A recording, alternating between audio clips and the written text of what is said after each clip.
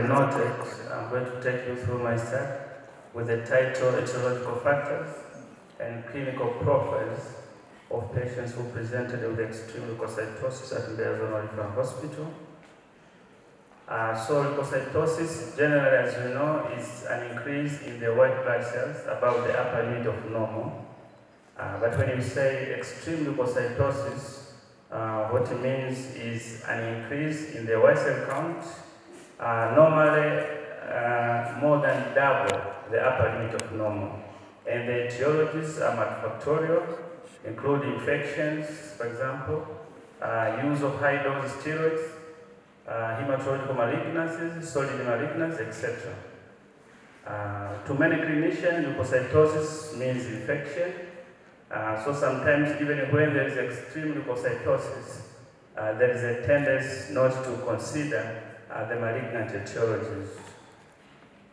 So the objective of this study was to describe the etiologies as well as the clinical profiles of patients with extreme leukocytosis. It was a retrospective study in which records of patients who attended Mbeya Rufaa Hospital in the year 2021 and 2022 were studied, and the eligible eligibility criteria were having a white blood cell count of 50 and above. So I'll be using 50, but every time I mention 50, you should know you have to raise it 10 to the power of 9. So how were the study cases identified? This was through a review of full blood picture data from the electronic database, which is called DISA. So the full blood picture were pulled and then were subsequently analyzed.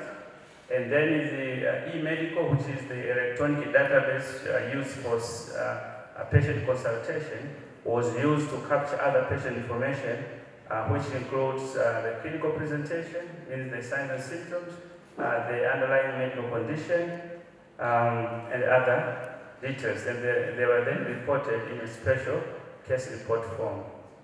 And now going further to the results. So this is a table showing the patient characteristics. As you may note, the median age of this patient population were 19.5, and the age ranged from 0 to 79 years. So patients had various comorbidities and solid malignancies. A total of 54 patients had medical comorbidities, and 11 patients had solid malignancies. And what I want you to note in this table is the fact that sickle cell disease was the most predominant comorbidity in this patient population. Again, this is a table summarizing the hematological parameters of patients. And so you have the white blood cell, hemoglobin, and platelets, comparing the two groups, those with hematological malignancies and those who had extreme leukocytosis due to infection. And looking at the white blood cell count, as you may note, the median white cell count was significantly higher in the hematological malignancy group, going up to 221, while on the infection cytosis in the malignant group, it went as high as 800, while it was only 140 in the malignancy group. The hemoglobin, surprisingly, those in the infection group had severe anemia compared to those in the malignant group. And the two explanations. So one is because in the infection group, you find there was a lot of patients with sickle cell disease, and as you know, a sickle cell patient live with anemia all the time.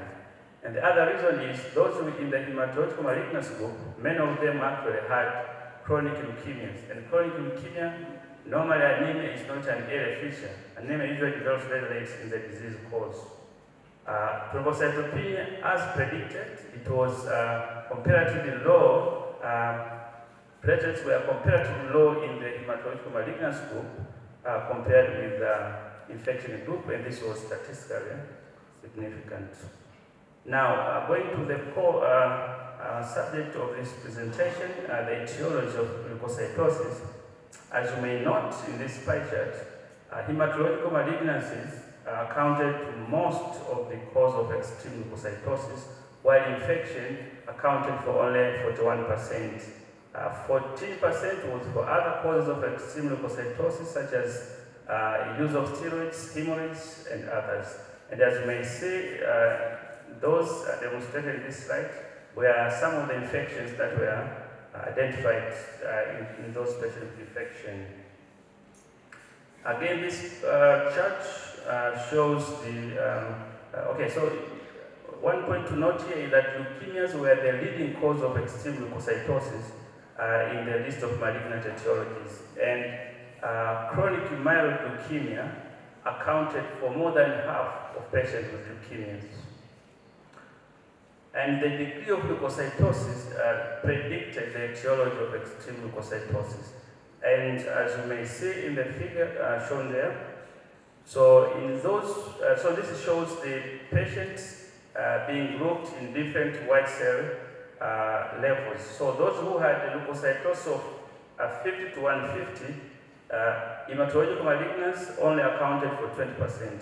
But as you go higher, those from a white cell count of 150 and above, there was a progressive increase in the percentages of patients with leukemias. And for example, from the white cell count of 350, the hematological malignancies were the only cause of extreme leukocytosis. And looking at the platelet levels, so thrombocytopenia was common both in the hematological malignancies as well as in the infection group. But when I analyzed those with a platelet count of less than 50, then 80% of patients who had thrombocytopenia of less than 50 were those with hematological malignancies. So in summary, thrombocytopenia of less than 50 was highly predictive of hematological malignancies. With regard to the clinical presentation of patients, looking at hepatomegaly, splenomegaly, and lymphadenopathies, as you may note in this slide, hepatomegaly and splenomegaly and lymphadenopathy was more common, commonly observed in those with hematological malignancy. Very significant difference compared with the infection group. 24.5 mortality was observed in the patient population, but there was no any significant difference in terms of mortality if you compare those with the malignancies and those with the infectious complication.